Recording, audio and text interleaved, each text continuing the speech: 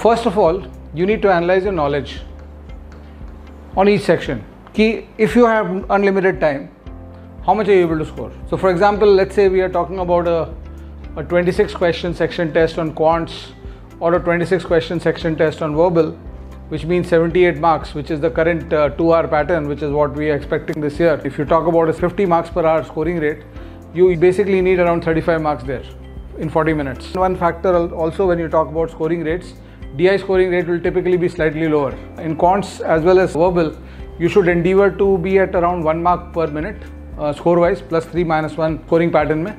You should be endeavor to be at 1 mark per minute. So if you can score 40, or you can go above 40 and you can score 1.3, 1.4 marks per minute if that section is strong for you, so you would be good. So then you have to first analyze, do you have the knowledge to get there? If there's no time limit, out of 78 marks, can you score 60, 65? If your knowledge score is 65 out of 78, then in a 40-minute framework with time constraints, etc., you cannot be expected to score more than 40, 45 marks.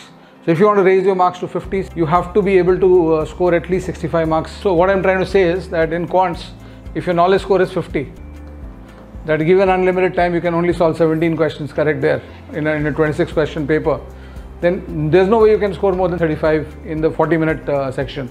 So for every test that you take, you need to know, okay, if I don't have any time limits, how much can I score? What is my ability currently? And then once you understand that you can have various patterns, so you need to analyze your patterns also in your preparation. So let's say you have a pattern and you do the same thing in DILR, etc., as well as in verbal. So if you have a pattern that your knowledge score is 65 and your actual performance score, which is your 40-minute performance score, is in the range of 35, then this is a poor cashing in of your knowledge. You should be able to convert around 70 to 80% of what you know inside a 40-minute time frame. So this gives me scope that if I improve my speed, I improve my decision making, I improve my mental stability inside the exam, I will be able to score to 45, 50. But at the same time, if your knowledge score is 50 and you're scoring 35, that means that you are almost converting 70-75% of what you know, which is a pretty good conversion. Agar दो लोग को 35 आ रहा है section test में, in the quant section or the verbal section, and one of them has a knowledge score of 50 and the other has 65, this guy, if he wants to improve his score, has to improve his knowledge score. So the next part of his work will get defined through that. And this guy, if he has to improve his score, the 65-35 guy, he has to improve his conversion.